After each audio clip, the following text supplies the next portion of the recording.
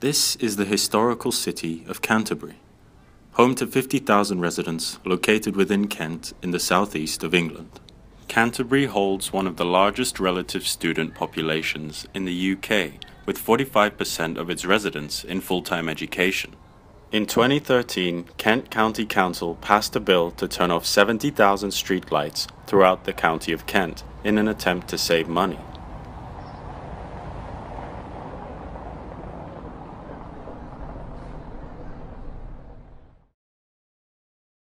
Oh, Safe and Sensible is the one the council do, isn't it? So their idea is that they turn off the lights at about midnight in certain areas. 1 o'clock in the morning. 1 o'clock in the morning in certain areas. And I don't understand how it's safe and sensible. Supposedly it's environmentally friendly, I guess.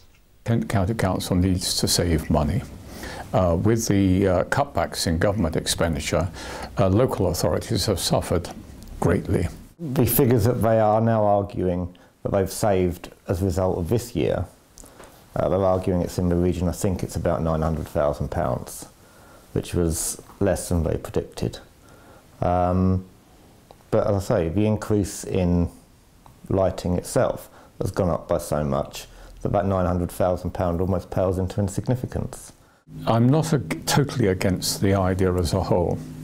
I think what is crucially important is where you actually need the lights. There's one area that I represent. For 20 years, they hadn't had a single burglary. Since the street lights went out, the police have been called 6 times and there's been at least 3 burglaries. Now, KCC will say you can't prove that's because of the street lights. But I would say that the statistics indicate there is a correlation. Yeah, we were sold a bit of a blind on this one. The cabinet member said that the police had been consulted. What he didn't say was that when they'd been consulted, their advice was, don't do it. We contacted Kent Police in order to get a statement, but we only received an email declining our interview request. We also made attempts to contact KCC councillors who were in defence of the campaign. However, they denied our request as well. Well, I think the reason why they're doing it is fair enough, but it's not really... I don't understand how switching off the lights in a residential area at 1 o'clock in the morning with no other light source apart from on the main roads is supposed to be sensible. It's not really. Yeah, I think that it's a good idea, but it's done in the wrong city. We don't live in a 9-to-5 economy anymore. We don't live in a situation where everybody goes home at 11 o'clock after the pub's shut. Certain towns, certain areas, there is nightlife that goes on well beyond 11 o'clock. We are living in a world where people do shift work, so as people are setting off 4 o'clock in the morning, people probably arriving back home 3-4 o'clock in the morning. Our housemate, Lois, does not feel comfortable at all. She's mentioned it at multiple times, how she walks home at she finishes work at what time, about 2:30 or something like that? She walks home and she feels completely out of her wits, scared because everywhere's pitch black. She's quit her job, and that was a minor factor. I have not had a huge wave of opposition to it, but here and there I have had people say, look, in our particular circumstances, it's not safe, or it would contribute to antisocial behaviour. You'd better ask the cabinet member concerned and the senior officers on that one.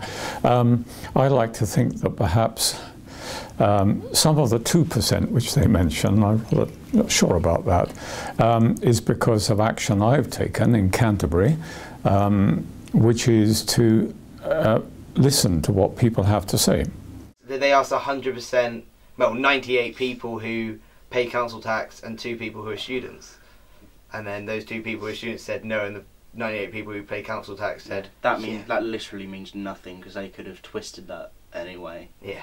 There's a lot of local opposition to it, but because it's a grand scheme that shows councils are doing something despite the recession, they're going ahead with it.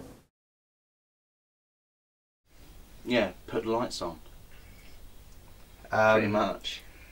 It's tricky because we could say one side of Canterbury is a better place to do it than the other, but there are students all over the city. it being Canterbury City Council, I would recommend it being done instead of in the main city, in the small areas outside of the city. The LED lighting is a much better solution. They should have just cracked on with that and not made this rather tokenistic but dangerous gesture in the meantime. I hope that, I mean, clearly the powers that be, the executive, wants to keep the savings, but I hope that they will listen. If, for example, there was an outbreak of crime in a particular area, well, let's look at that again and get the lights back on. It's not even a temporary solution, it's a non-solution. It's a non-solution, really.